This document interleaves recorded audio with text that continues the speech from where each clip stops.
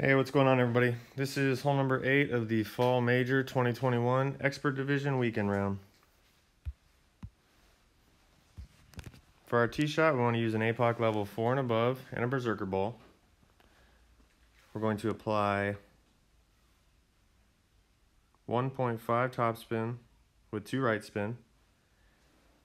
And then with an APOC level 5, we're going to push out to max extension, APOC level 5 and above, push out to max extension.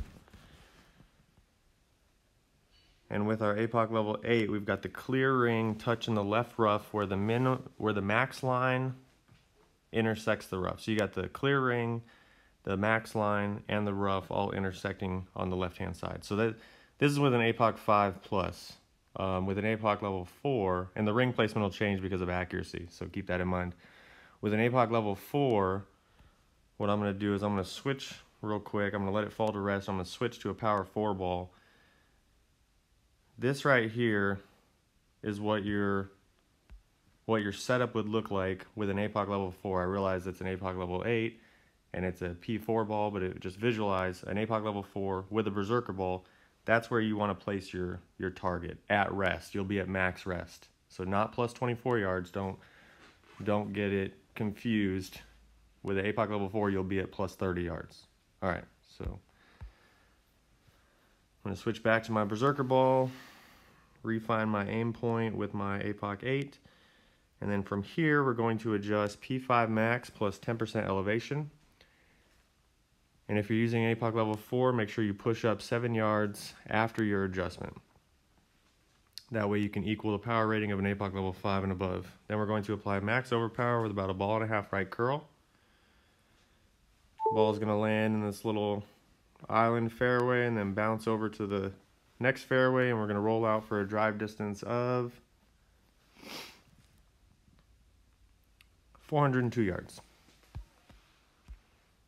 Alright, for our approach shot, we want to use a Grizzly level 7 and above, but also you want to make sure that you have a sniper as your wood club in your bag.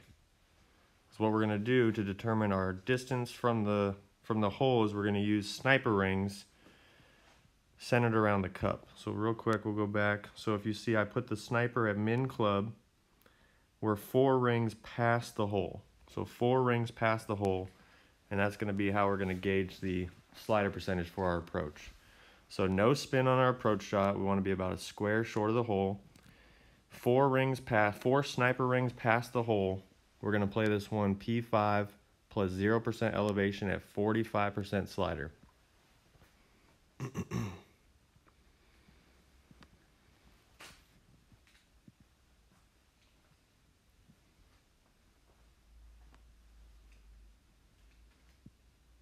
Then we want to make sure we center the ball.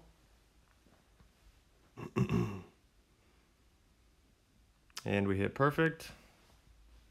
Ball's going to land in the fairway, bounce up onto the green, and we're going to roll out center cup for the eagle on hole number 8. One thing I'll probably change going forward is the amount of topspin that I'm going to use on my tee shot. As you saw with our sniper ring verification, we were decently past the hole, and any further we're not going to have an accurate ring to gauge our distance from. So I think instead of using 1.5 topspin, I recommend using probably 1.2 topspin, just so our drive doesn't go quite as far. That way we can utilize the entire 10 ring span of our sniper as needed. For further instructions on how to play this hole, make sure you guys click the link below and subscribe to Expert Tournament Guides through Golf Clash Tommy. Good luck in your weekend rounds.